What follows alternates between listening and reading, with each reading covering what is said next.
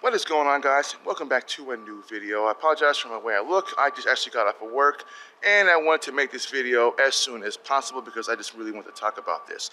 So you may have heard that Sony just dropped its newest vlogging camera, that is the Sony ZV-2. Now the camera that I'm currently shooting on is the ZV-1. So I'm going to talk about some of the new features that the ZV-2 has over the ZV-1, and then I'm going to talk about why I will not be buying the ZV-2 and keeping my ZV-1. So I've had the ZV-1 for about 3 years, and it's an amazing camera. If you're a solo content creator and you want a small compact camera that gives you 4K capabilities with a flip out screen, then I would recommend the Sony ZV-1. Now the Sony ZV-2, where it improves on the Sony ZV-1 is the wider field of view. So on the ZV-1, it is a 24 to 70 millimeter wide lens, whereas on the ZV-2 it is an 18 to 50 millimeter, so you're getting a much wider background. So I'm holding this out at full arm length. You get a much wider field of view with the ZV-2. So that is a much improved, and a lot of people are really talking about, especially when it comes to the one-inch sensor on the camera. When you're shooting in 4K, it does tend to crop in, so it crops in more on the 24 millimeter as opposed to an 18. The cropping isn't as bad.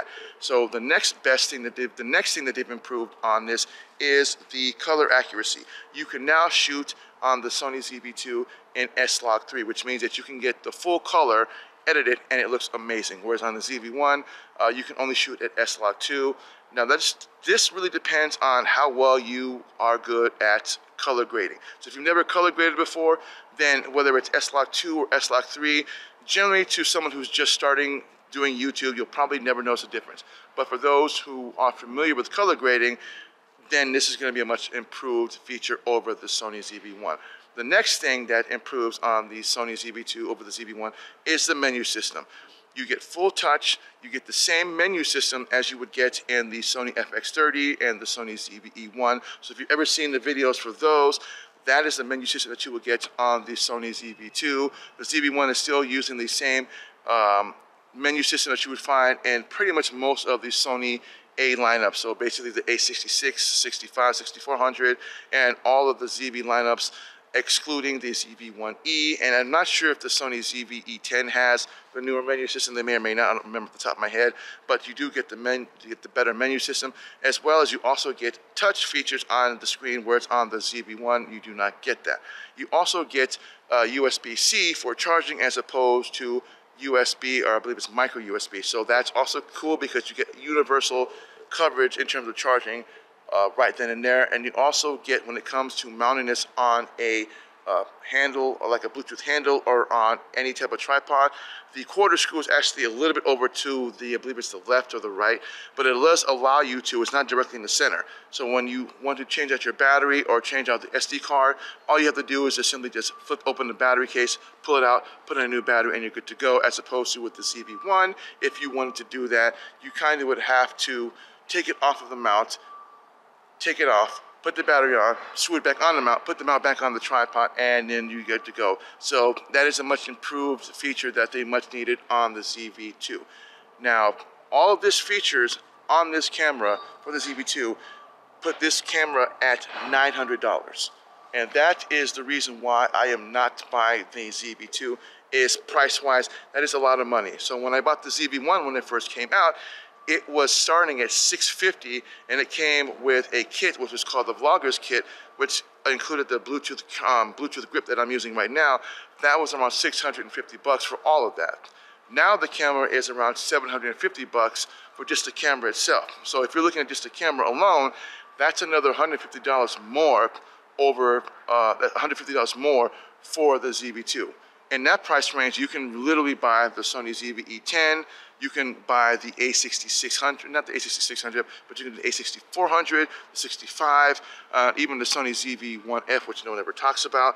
But you have choices when it comes to buying a compact camera. Again, in terms of compact, you've got the ZV-1, you've got the ZV-2, or I'm sorry, the ZV-2 Mark II, sorry.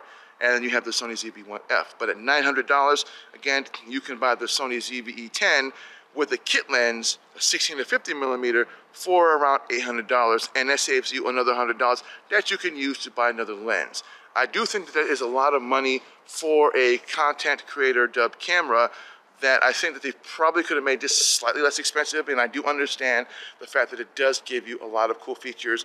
One of them also being that it has a better mic system on it than you get on the ZV-1. It's got a new AI, I guess it's called an AI microphone, which basically, no matter how you do your videos, whether you're shooting it from the front, the microphone, the audio comes from the front. If you're doing narrating videos, then it automatically switches to the back, and it does all of this via its new AI processor, as opposed to with the Sony ZV-1, you don't really get that. So I can understand with all of those new features and all, it makes it a very tempting camera, but at $900, that is a lot to be asking for a small compact camera when you can find other cameras out there that will work just as well. So that's the reason why I'm not switching from my Sony ZV-1 to the ZV-2. It's just, I can't justify spending, you know, $900 for that camera when I can buy the Sony ZV-E10 with an interchangeable lens and still do the same thing. Yes, I may not be able to get the new high dynamic, I may not be able to shoot an S-Log 3, or I don't know. I may not get that new dynamic stabilization or active stabilization on the ZV Mark II, and the ZV-10 doesn't have that. I mean, I get the new AI cool, you know, microphone on the ZV-E10 that the ZV Mark II has, but that's okay because I shoot all of my videos with wireless mics because I just prefer that. So for me, I don't really see myself spending that kind of money for a camera. It's basically just a better version of this, but not by much. That's a lot of money to be asking. So that is my thoughts on the camera. Again, who's the camera for? Well, that depends on the person and what they need it for.